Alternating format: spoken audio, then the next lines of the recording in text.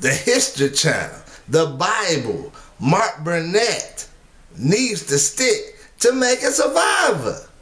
That's your niche, brother. Now with Survivor, you can, change things, manipulate things, do the story any kind you want. I guess you thought you could do it with the Bible too. Like, hey, I do it with Survivor. I can manipulate stuff. I can manipulate stuff with this new Bible series. Nah, brother, you can't do that. Especially you claiming to be a Christian. That's the part that trips me out about all this, man.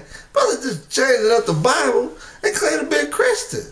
I'd rather atheists did this Bible story than to actually have somebody who claiming the name of Christ changing the Bible. I mean, what do you think? Who you think you are? You like, hey, I know how the Lord written it through holy men, but I got my own version. I don't like the part where Peter get mad and cut off the ear. So what I do is I'm going to have Peter knock out Judas. Come on, man.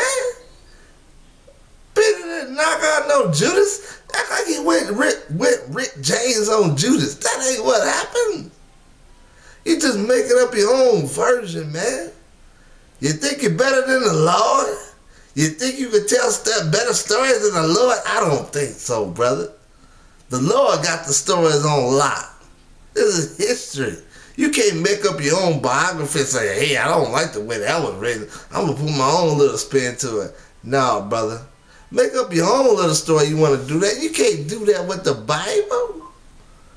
It's just horrible. I hate it. Did y'all see the kiss between Judas and Jesus? Now, you see the kisses, I see at least in the Middle East country, they do a little kiss on the cheek, like mwah, mwah, But this was like going all in, kissing him. And then they had that old Jesus gonna grab his face to let him kiss him some more. Come on, man. What the? Oh.